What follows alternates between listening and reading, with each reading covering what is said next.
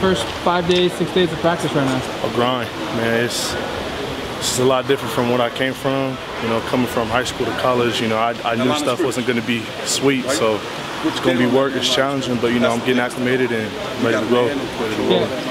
What's just feel like the biggest jump has been from high school to here? Probably the physicality.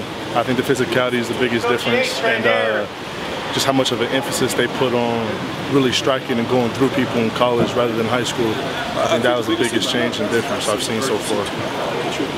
Joey, Jay, what's the adjustment to the college weight program been like for you since you got here? Man, since I came in January, I think that was the best thing for me. So, you know, coming into fall camp, I was up to pace, up to date with a lot of these people, and spring a little different. But now that I got a full 6-7 months in this weight room, it's been working really well for me. I came over while you were talking about some of the adjustments from the high school to the college level.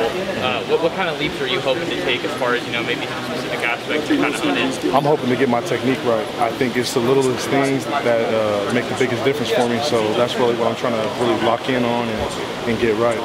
What was the physicality like out there today in the first day of pads? Man, every day in the trenches is like pads and physicality, man. So it's not even any different than shells, spiders, man. We going at it every day. So it's no different than physical, hard, and just getting after it. You're one of the younger guys. Who are some of the vets that you maybe learned from since you got here? True. Keanu, Popo, Brandon, and then also too the GAs, Coach Winston and defensive analyst Coach Bumball, when he came over, man, they all been helping me, and I've just been getting better every day with them.